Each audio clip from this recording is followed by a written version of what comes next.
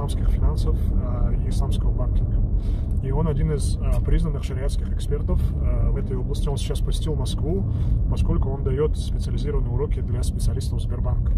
Сбербанк и другие структуры, они готовят сейчас запуск инструментов по обслуживанию мусульманских клиентов и работе с мусульманскими клиентами.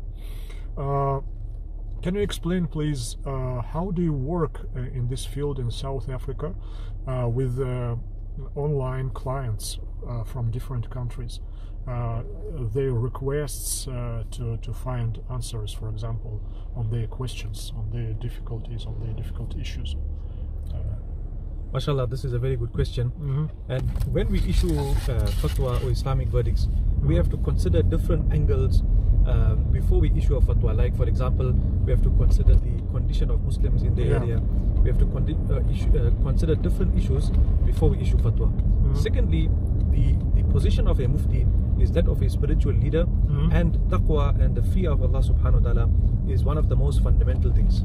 And that is why, alhamdulillah, without any fakhr, without any pride, only out of tahdith bin ni'mah, to quote the bounties of Allah subhanahu wa ta'ala, and out of precaution, we only issue fatwa in the state of wudu after consulting various ulama and scholars, so that we gain qabuliyah and acceptance from the side of Allah subhanahu wa ta'ala. Машаллах, машаллах. Субханаллах, наш шейх объясняет, как они принимают фатва, что для этого нужно обладать глубокими знаниями не только по шариату, но и о тех условиях, в которых проживает эта община мусульман, будь то в России, в Южной Африке, в Европе, в арабских странах. Нужно со всех сторон, со всех углов, говорит, исследовать ее положение. Но кроме этого, сам принимающий фатву должен быть богобоязненным человеком. Он должен вот в этом состоянии таква пребывать. И более того, они, когда принимают фатвы, когда рассматривают вопросы, они находятся в состоянии омовения. Представляете, субханаллах. Dear Sheikh, I have one question. Can you tell, please, what are the common questions and issues from Russian Muslims you ever considered? We face many contemporary questions around business. How should they conduct their business in a Sharia compliant manner? How should they earn their income in a halal manner? And this shows the importance of earning halal rizq. And that is why we make dua to Allah subhanahu wa ta'ala, that we make dua for halalan, Allahumma zuqni halalan tayyiba. So Allah subhanahu wa ta'ala grant me rizq which is halal and wholesome. So there is a keen interest by Russian Muslims and Russian Muslim business people to ensure that the income is halal, because we know that if we eat haram, then the flesh that is nourished with haram will never enter Jannah. Субханаллах. Я спрашиваю дорогого шейха о том, как он работает с запросами со стороны российских мусульман, какие запросы являются наиболее частыми со стороны бизнесменов, людей, занимающихся коммерцией, соприкасающихся с исламскими финансами. Шейх Исмаил говорит, что большое количество вопросов касается халяльного заработка, вообще способов халяльного заработка. И мы на это, говорит, обращаем особое внимание. Халяльность доходов. Мы обучаем этому бизнесменов, которые с этим ранее не соприкасались. И это очень важно, потому что, говорит, плоть, которая была вскормлена харамом, она не войдет в рай. Ля ядхулю джанна. Субханаллах. This is the hadith. كل لحم نبت بسحم بسحد لا يدخل الجنة. Это, говорит, хадис. Наш шейх в том числе и говорит по-арабски. Это تحكي بالعربي يعني بشكل جيد. نعم. أي ما شاء الله. ودرستم في المملكة السعودية في أي جامعة؟ جامعة الإمام. جامعة في الرياض. في الرياض ما شاء الله. ومتخصص يعني؟ متخصص في الفقه. في الفقه. في الفقه الإسلامي. في الفقه الإسلامي. Шейх Исмаил учился в Рияде, в университете имам, и специализируется он в фикхе, как выпускник этого университета. Машаллах. Is any difference between requests from Russian Muslim society and from European Muslim society, for example, and South African? So I find that in European society, for example, in Germany, in the UK, there are some Muslims, alhamdulillah, who have advanced in certain aspects of their Islamic and spiritual lives, and in other places, like for example in Germany, etc., they have some basic question. But overall, I see the good passion, the enthusiasm, and the zeal for gaining Islamic knowledge. And more importantly, is that they want to know how they can apply Islam to the contemporary situation. And what are the contemporary responses to new issues that are coming up. And this is where, alhamdulillah, we have been taught to apply the fiqh, apply Sharia law to contemporary scenarios, which is practical and people can apply immediately in their lives. Машаллах. Мой вопрос касался того, отличается чем-нибудь запросы со стороны российских мусульман по шариатским инструментам в сфере финансов от запросов со стороны мусульман из Европы, а также самих мусульман Южной Африки. Наш шейх сказал, что, несомненно, в Европе есть чуть-чуть более продвинутые специалисты в сфере исламских финансов, потому что они работают в этой сфере уже давно. А, к сожалению, наше общество долгие годы находилось за закрытым железным занавесом. И даже после того, как рухнул Советский Союз, мы очень долго не могли догнать европейское сообщество в уровне знаний, которые они уже наработали в сфере исламских финансов. Вот. И сейчас уже со стороны россиян появляется все больше запросов на очень высоком уровне в сфере бизнеса, исламских финансов и так далее, и так далее. И уже наши единоверцы пытаются, получив знания, уже применять их в реальной практике.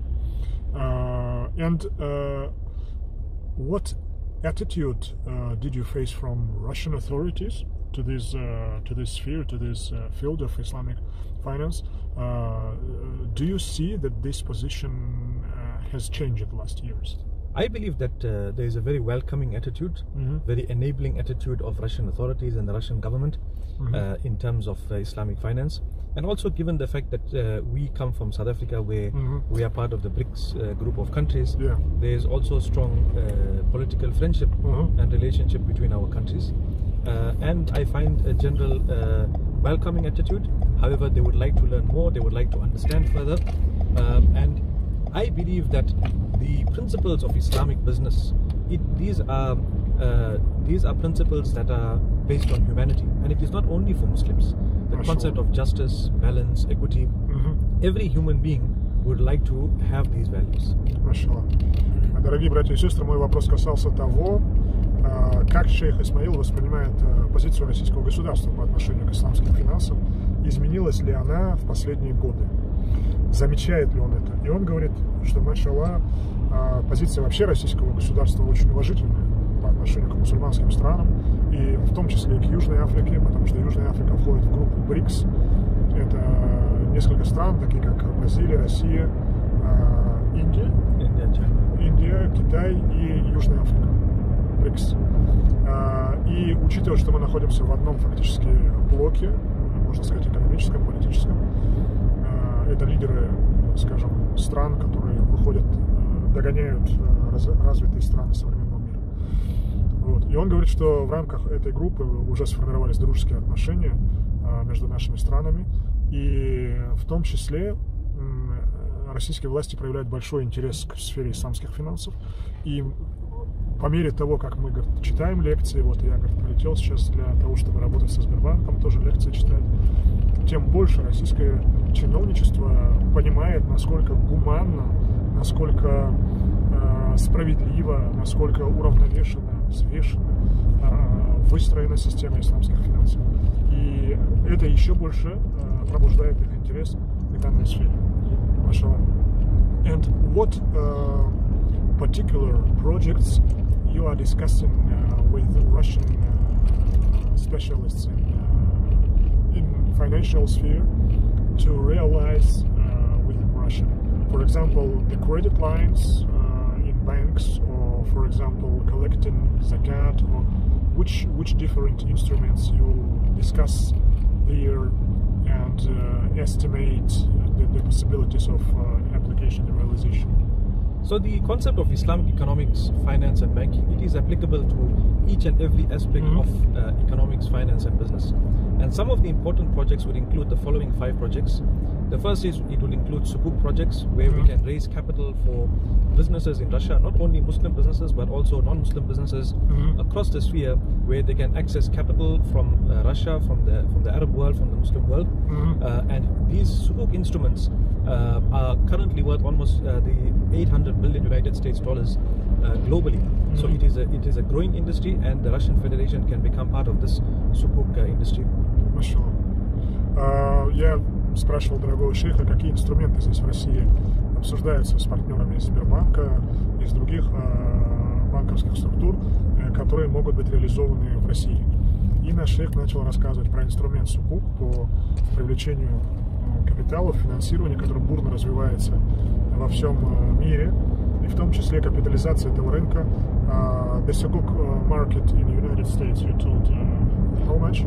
The sukuk market globally. Globally, not only in the United States. $600 billion. $600 billion. Okay.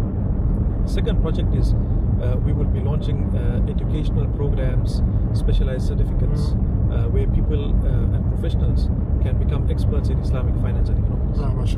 Второй проект – это программа обучения, курсы, которыми занимается непосредственно сам шейх Исмаил. И он говорит, что после прохождения обучения они вручают сертификаты тем, кто завершил эти курсы обучения, и они становятся специалистами в сфере исламских финансов. Yeah? The third project is we will be creating opportunities for businesses to receive investments in a Sharia compliant manner and grow their businesses.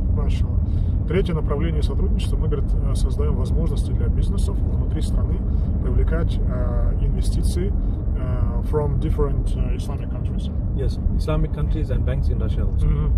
Привлекать инвестиции и из мусульманских стран, и из банковского сектора самой России, ну, той страны, где проживают сами бизнесмены.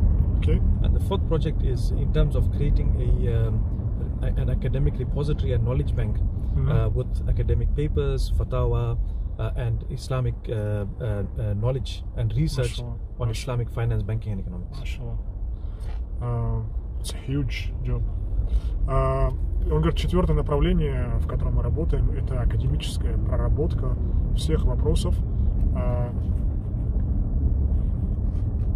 Четвертое направление, в котором они работают, наш шейх говорит, что это академическая, научная проработка всех вопросов, касающихся исламских финансов. Они готовят мощный фундамент, теоретический фундамент, богословский фундамент с точки зрения Корана и Сунны под дальнейшее развитие сферы исламских финансов.